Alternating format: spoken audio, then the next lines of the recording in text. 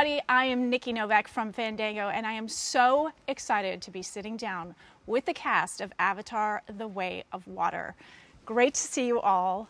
And the original cast of Avatar. Before we get started into this film, I want to take a little trip down memory lane. This film, it was a seminal film, this film. I know when I saw it for the first time, it changed what I thought cinema could be and how I could experience movies. You were there, but now you've had some distance from it. What was either a moment that sort of defined that experience for you, and sort of what do you take away from it now all these years later? As an actor, when you get down into what we call the volume, you're basically in your capture suit, and there's nothing around you. There's no world of Pandora. There's only the other actors in their little black suits. And there was a screen that Jim Cameron put up for us where you could see a roughed out version of yourself as what you would look like in the finished product in the world of the film. And even that, I must say, the first day, looking at that magical transformation just from us standing there, I thought, wow, I can't believe where this is going. It's going to be such a complete immersion of the audience into this foreign, beautiful world. Absolutely. And I think it really does that for people. Absolutely. A special moment, I'm pretty sure that all of us can relate, was getting that phone call from Jim saying, you got the part. I really want you to play, whichever respective roles we ended up playing. Neytiri, I want you to play. For me, Jake Sully. Yes, yeah, nice to meet you. Nice to meet you. I thought you forgot who you played. I totally did. No, but the very first scene that we were able to capture was the scene where Neytiri is kind of like spying on Jake Sully as he's lost and he's left behind by his group, and I remember the very first take that we did. It was the moment that everything kind of synced together and fell into place, from the training to the language, to everything, that all the endless conversations with Jim, it all culminated in that one moment. And I remember feeling at that very moment, like, this is going to be really special. This is very exciting. Wow. It was a good meet cute. I remember when I read the script originally, it was a bit like reading a novel.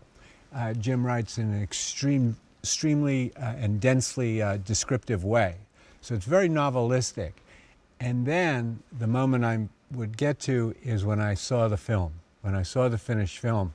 And the first thing that came to me was he had realized completely what I had read on the page. And that's a very, very rare thing to do, it seems to me. And it blew my mind. I've never quite forgotten that. It translated absolutely. Wow. Yeah.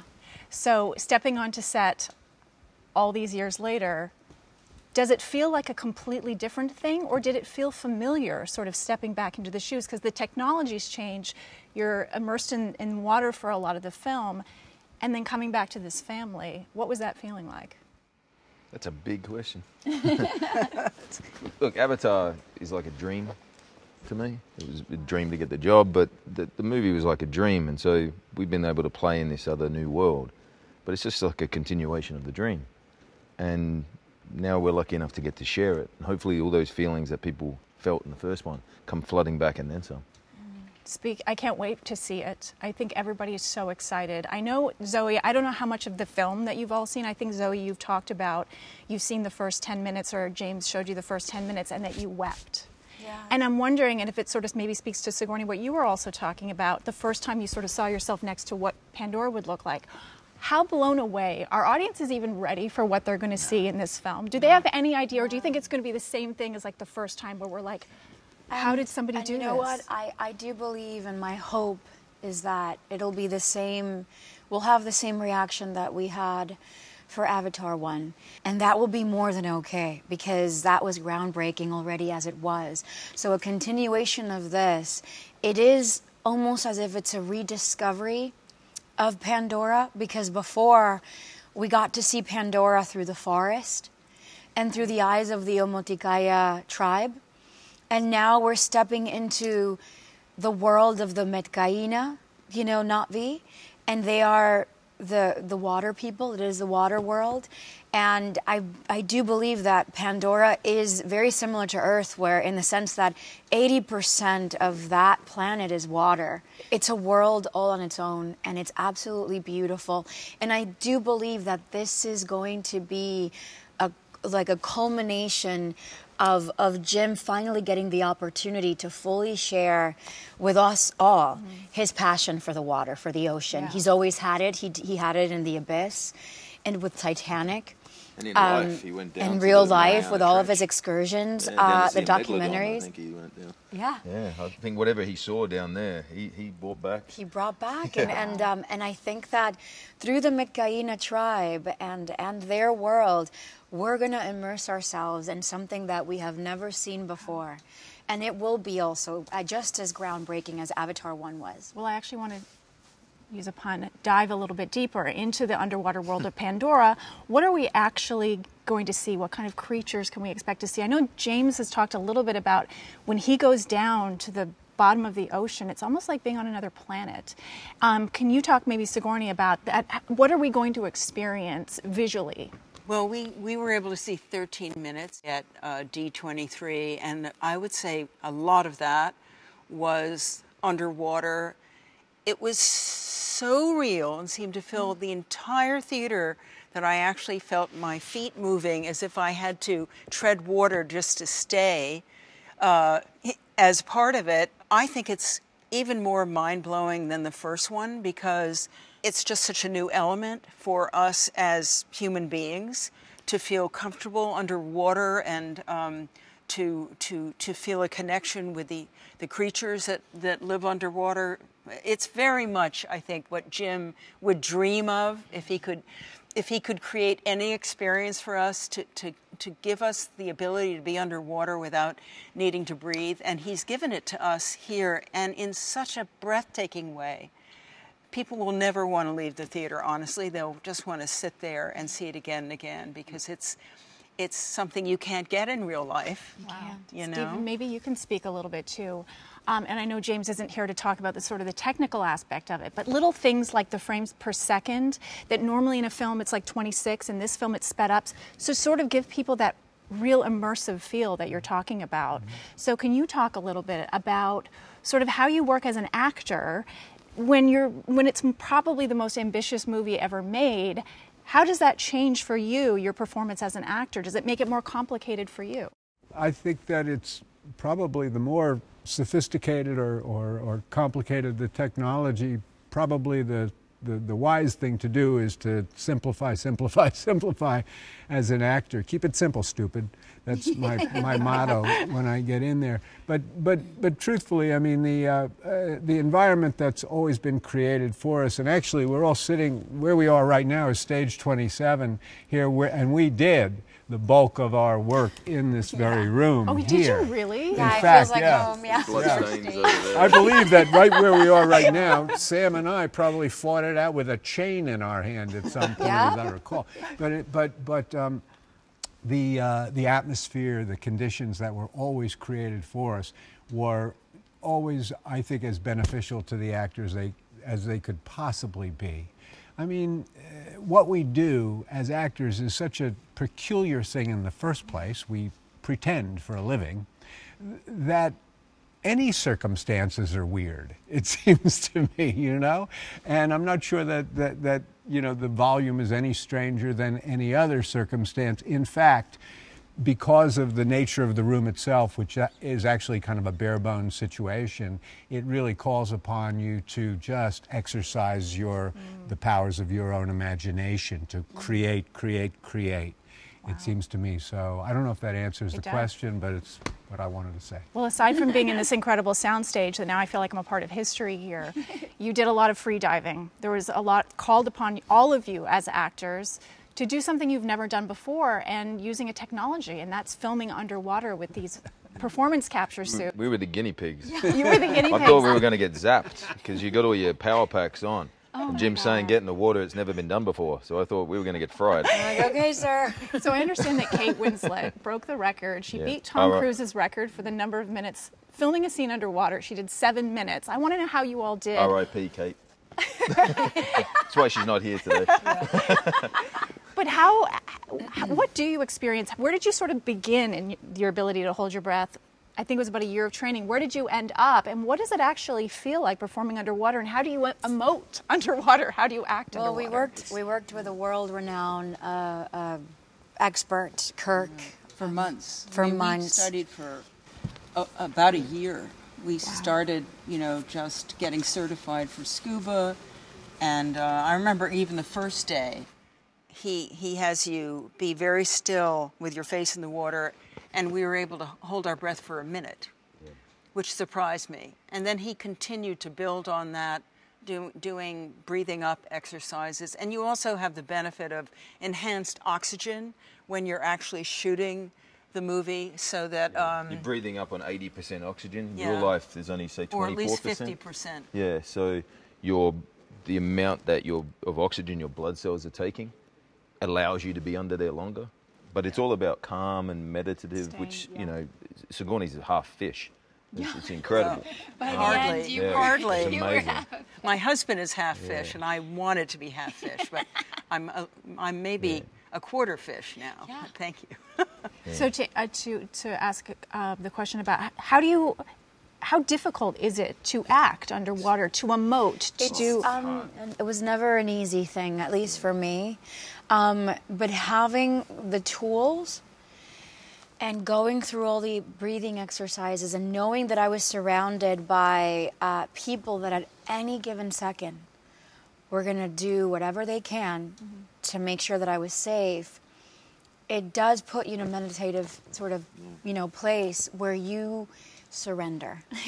I think that surrendering was the key factor that my body needed in order for me to be able to be relaxed down there. And by surrendering, I was able to always practice all the tools, because it wasn't just that we were under the water, we were also going, 20, 25, up to 30 feet. Right? Was it ever? 30 feet is the tank. 30 feet was the maximum. The tank is 30 feet deep. And when you're doing that, like every 5 to 8 feet, you're equalizing. So you're because as your lungs are feeling, the pressure of the depth, you have to equalize to make sure that you're fine. So that by the time you get there and they do the countdown and they say action, you're going to give Jim at least 45 seconds to a minute and a half of good performance. So I needed to break it all down. Your brain's wigging out all because the you can't time. Just race to the surface when you're 30 feet deep. All the Because time. your body will just explode.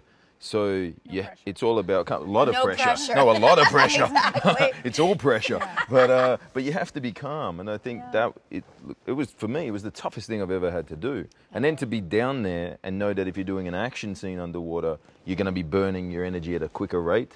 So you're going to run out of whatever oxygen your body has left. And then to do an emotional scene and your brain's talking to you too much and you're wigging out and you don't want to look like a blowfish, you're trying to be calm and just connect with your fellow actor who's going through the same process down there. So it was, to be honest, that's the toughest thing I've ever had to do in my life. It all starts with the static hold, which is, as Sigourney said, it was the first thing you did. And when you do the static hold, you're just immersing your face in the water and everything is supported. You don't have to spend any energy keeping your arms up or anything like that.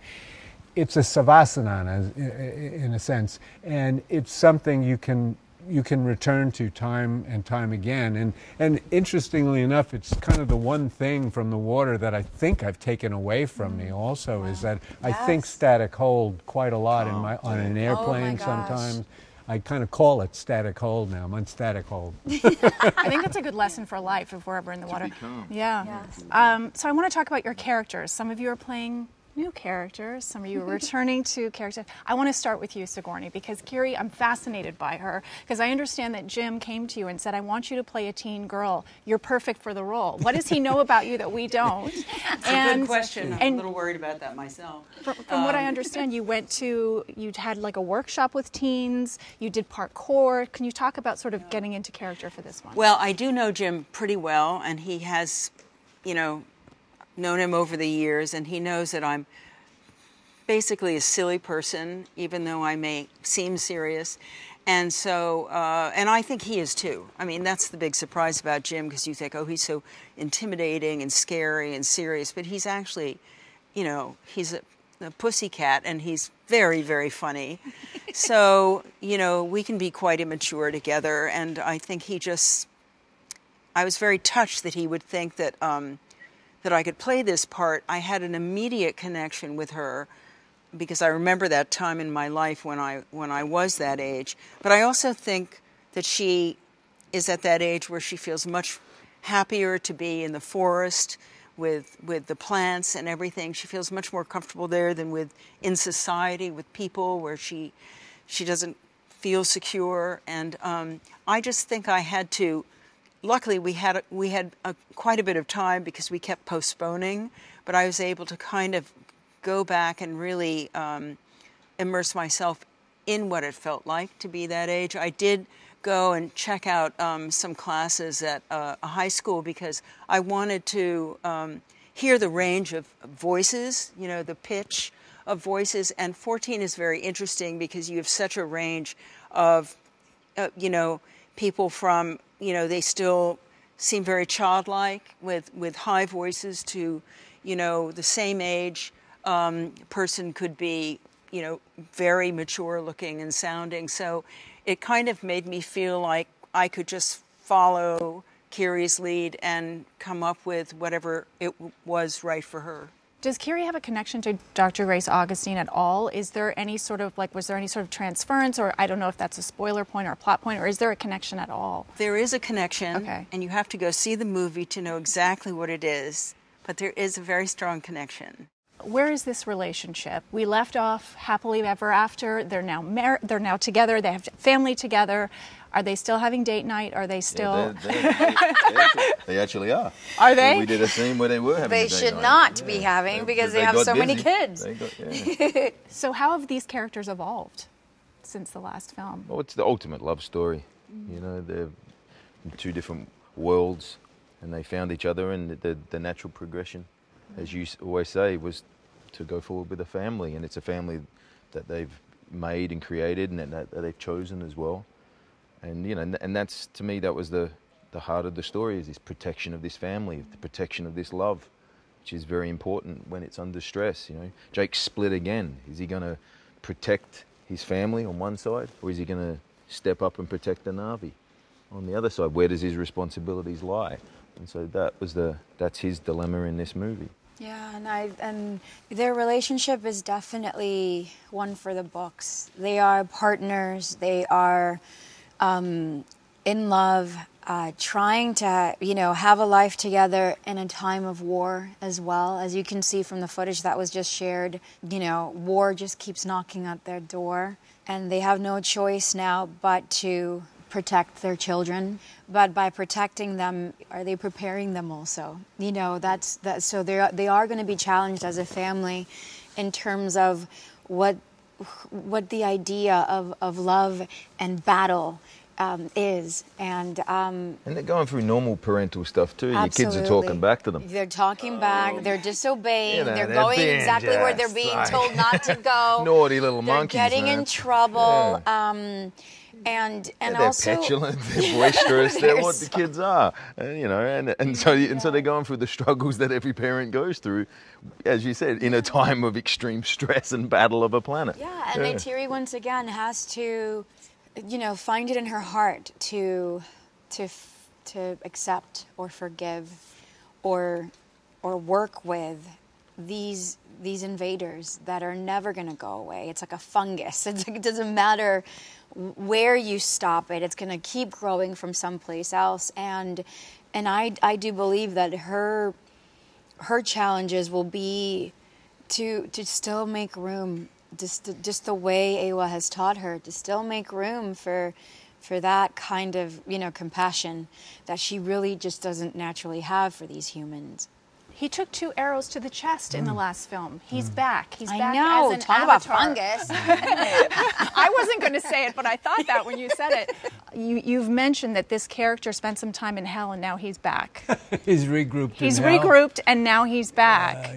Yeah. You play the form of an avatar this time, so this changed your performance, I'm sure, as well. Is he more evil than ever? What is he dealing with this time? I would never use the word evil myself, but Misunderstood. Okay. That's So always we would. no, I wouldn't use the word misunderstood either. What I would say is that whatever that Quaritch is born and reborn under the same aggressively wayward star. That Quaritch is his world, his DNA, his ethos, everything about him is destined for combat, for aggression. I don't know what to say other than that it's almost a physical trait for him. He can do no more, he can do no less than that. His name, Quaritch, rhymes with war. He's got an itch for war. It's quarrel. It's everything about it. And that has not changed. He's brought that fundamental Quaritchness to him in his new incarnation. But what has changed is that this new incarnation is Pandora, and all that is implied. It's Ewa.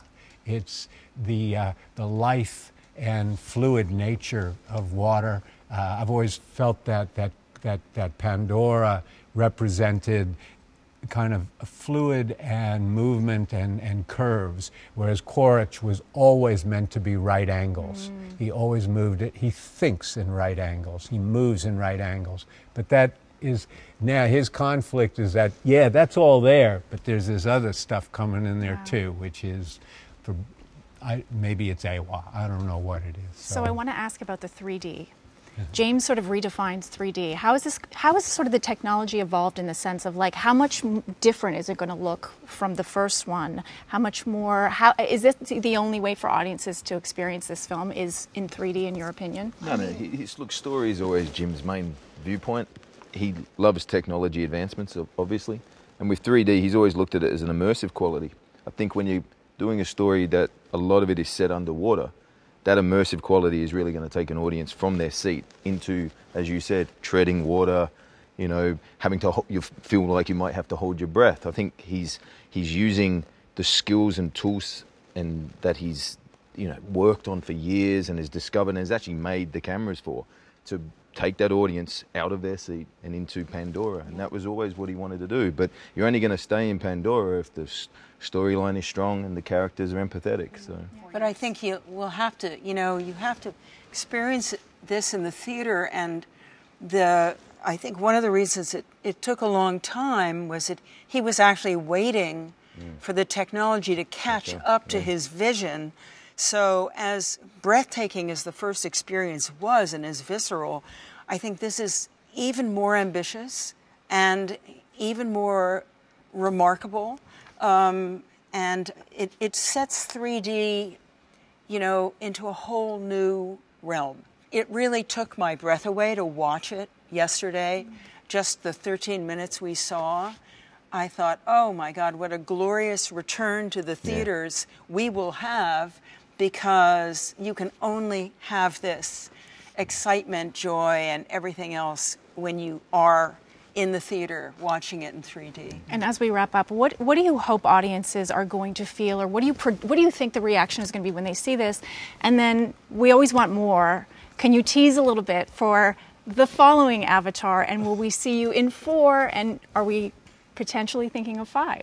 None of us are allowed to answer that question. As best as you can. These arrows will come out of the darkness. We'll get 2 to the chest, like you said. No, obviously the wish is always for more. This is something that we have enjoyed making. We feel humbled to be a part of.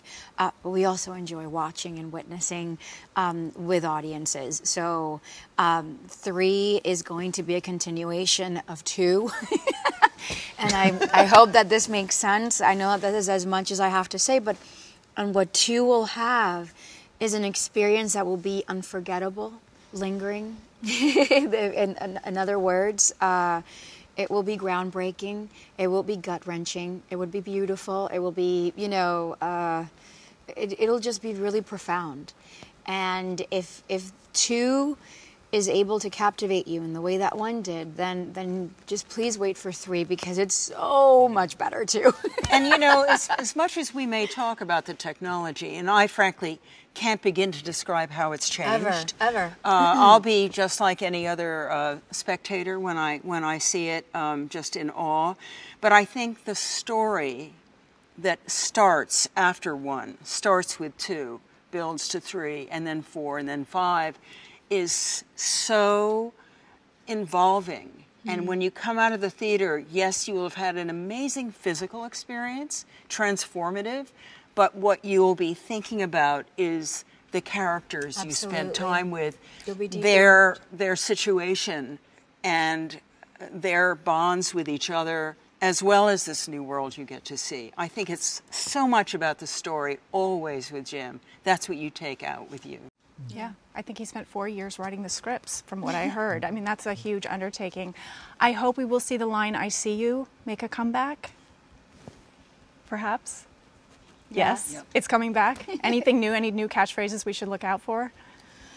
I'm sure, but you'll also have your famous old ones. I see you means so much. Your scoungs and yeah. I see you means everything. It Yeah. doesn't just mean that I see you. It means I love you. It means hello. It means a number of like things. shalom. Yeah. Shalom. Aloha. Aloha. And that was the way the first film sort of opened and closed with, was on your eyes and Yeah. in being seen. Very last question. What do you think the theme of this film is going to be? If the last film was sort of, you know, finding your way in the world and finding who you are and what your place is, what is the theme of this one? Protecting that. Yeah. I think in the end, for me, it's always love. Yeah. It's always love. Family, you know, it's a complex group of people, and their love for each other, their disagreements, all these things. I feel like Jim has a family that means so much to him. So much of what's on the page and so much of what we brought to it is a reflection of his love for his family and his enjoyment of their particular qualities, characters, you know. He was always talking about, you know, he really wanted us kids to reflect what he saw at home. And so we kind of just went at it, you know, like the brats we were meant to be.